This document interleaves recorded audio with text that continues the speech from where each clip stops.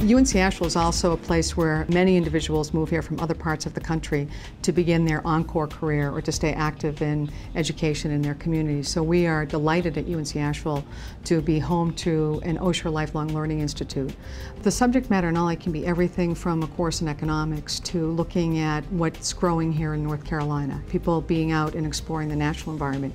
So faculty members from campus who are experts in their field, from environmental studies to public health issues, will teach a class.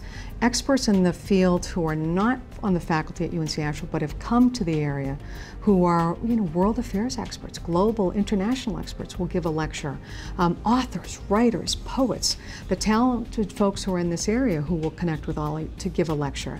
So faculty who have moved here from other college campuses across the country who still want to teach will give a lecture. So it can be everything from learning calculus to photography to economics to global engagement to world health, you name it, they're teaching it at OLLI. And so every year we have people who are moving to the area to be part of the educational opportunities here on campus and through the OLLI program. Scholars from all over the world, retired executives, people who didn't have a chance when they were younger because they were raising kids and working so hard to really take classes. So OLLI is a dynamic part of UNC Asheville, and the OLLI members are now involved in mentoring our students. We have two very intentional mentoring programs where OLLI members are mentoring student athletes, and now they're mentoring students in our AVID program, so they're working directly with first-generation college students coming to campus and being part of their experience. So OLLI is a powerful part of UNC Asheville and another way in which we're making an impact.